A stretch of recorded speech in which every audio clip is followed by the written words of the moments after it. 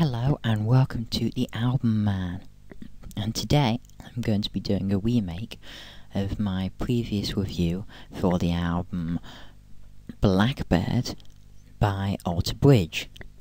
So I'm remaking it because I accidentally set my camcorder on the previous one to web quality, not realising how utterly awful it is, so I've now set it to HD ready quality 720p and hope that the quality is a bit better than it was before, as I just wasn't very happy with it. So anyway, that's about the album. So Blackbird was released in 2007 by the band Alter Bridge.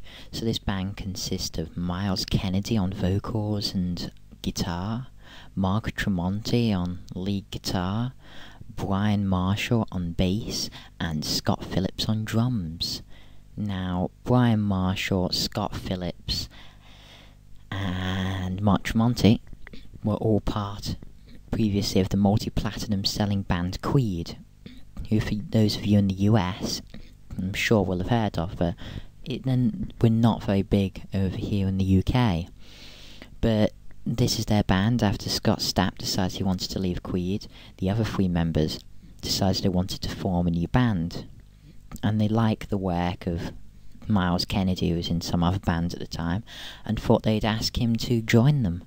And he said yes, and now they're Alter Bridge. So this is their second album, and many fans and critics would say it's easily the best album, with songs such as Wise Today, Ties That Bind, and Blackbird. But does this album live up to the hype? So this album, it starts off with Ties That Bind. This is just, a lovely song. It starts off a beautiful, delicate riff from Tremonti until it explodes into a dark, heavy riff. Well, what makes this so brilliant? It's the typical Alter Bridge style of a mixture between metal and melody. The verse is heavy, but the chorus is so catchy, it can't help go around your head for days to come. Now, the next song, Come to Life, it truly does come to life in all respects. From Tremonti's solo to another brilliant melodic metal chorus by Miles. And then, next, the tempo is slowed a bit, and you get the predominantly acoustic song Brand New Start, which is just performed perfectly before unleashing a powerful chorus. The consistency in this album is phenomenal, with songs like Buried Alive, Coming Home, and Before Tomorrow Comes performed to the same standard set at the start. Coming Home especially is brilliant, one of the highlights of the album. This band, they have style to them, and most of the songs fit that style, but they're just all absolutely brilliant.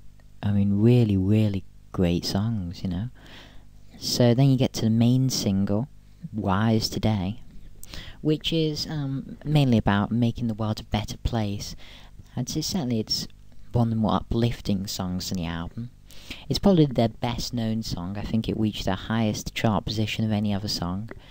And, for good reason. It's the same magical formula as they do with most of their songs, but with an even stronger chorus and a wonderful end solo.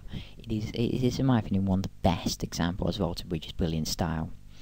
So, in a usual album, most people would say a song like Wise Today would easily be the peak. It's a brilliant song. But no, not this album. This is no ordinary album. Because then you get to Blackbird. This was voted by Guitarist magazine as having the greatest, and I mean the greatest, guitar solo of all time. Yeah, apparently better than Freebird, or Comfortably Numb's, or Stairway to Heaven. I can't quite agree with that. Those solos are just out of this world. It's certainly an unbelievable guitar solo, and certainly one of the best guitar solos of the decade, easily. And it's a fan favourite as well. It's their greatest song in most fans' opinion, and it starts off softly, sort of, reminiscing, trying to do Stairway to Heaven, start off slowly and build, but then Miles comes in with a solemn tone for the verse, and then it explodes into a passionate chorus that comes straight from his heart. Miles Kennedy's vocals on this are some of the best vocals of the last decade, I'd say. Utterly unbelievable. I mean, he literally puts every bit of his heart and soul into this song and delivers it absolutely perfectly. Even Dio couldn't have done a better performance of this song.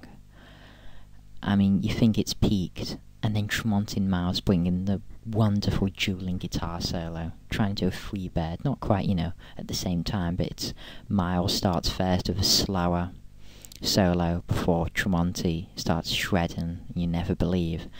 I mean, never forget this solo, the solemn verse and passionate chorus, because this song is about Miles' friend, Mark Morse, who I've read online apparently died of a terminal illness, and the lyrics are just divine.